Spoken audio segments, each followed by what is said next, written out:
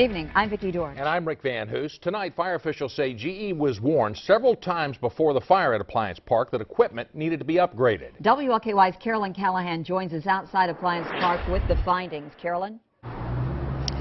Well, fire officials say that GE had been warned for more than a decade that the sprinkler system needed to be upgraded. Oklahona's fire chief says had the water systems been working properly in April, things would have been a bit easier for firefighters. A spokeswoman for GE says that a lot of what was released in this investigation report is not correct. They also place some of the blame for the sprinklers on another company.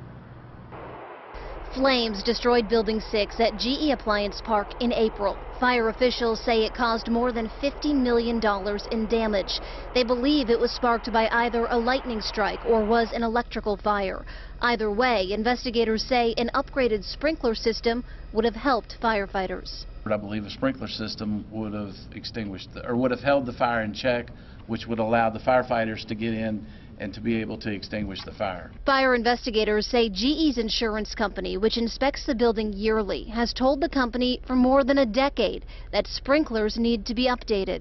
Some of those recommendations were made in 2001 to make these changes, and they had started the process. A spokeswoman for GE says they were told the sprinklers needed to be upgraded, but says the sprinklers in question were the responsibility of the lessee, not GE.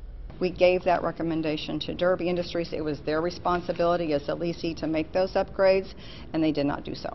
GE officials say the sprinklers were releasing water during the fire, but fire investigators say the ones where the fire started were not. Nobody sees water flowing from the sprinkler riser that's directly above the area where the fire started.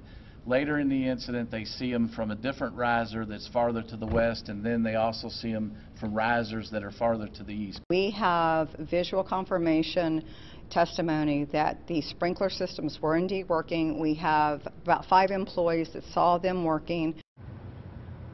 Now, Kim Freeman, the spokeswoman for GE, says they are still going over that report, saying they just received it yesterday. She also tells us that they have settled about $500,000 worth of claims from residents in the area. She also says that GE has been upgrading its fire prevention tools since 2010. She says the company continues to do so.